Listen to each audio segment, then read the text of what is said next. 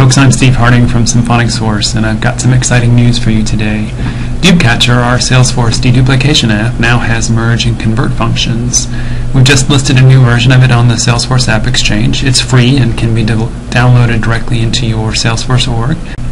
In this video, I'm going to show you how the convert function works, and in another video I'll show you how merge works.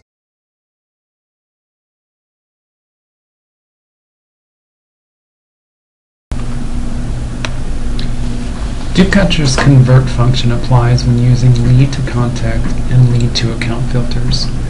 First, as always, in order to use any of DupeCatcher's features, you'll need to have filters and rules set. The new merge and convert features are only enabled when a filter's match on insert or update action is set to report duplicate.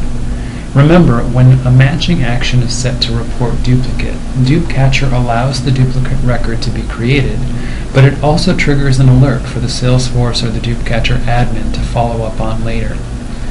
And for the purposes of this demo, I've created a simple lead to contact filter with a matching action set to report duplicate and the single rule that looks for an exact match on the email address.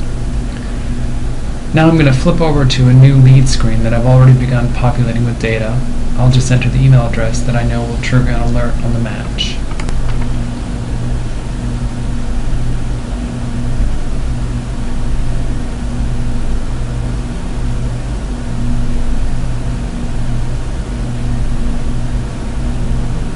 As you can see, DupeCatcher allowed the record to be created, but I can go to the DupeCatcher Alerts tab and see that an alert was triggered by the matched email address.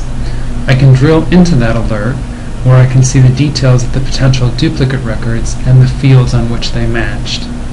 From this screen, I can edit either of the records, delete either of the records, or I can convert the lead and merge it with the existing contact record. To convert the lead, simply click the Merge or Convert Duplicates button. You will be presented with a table displaying the existing contact that matched and the new lead.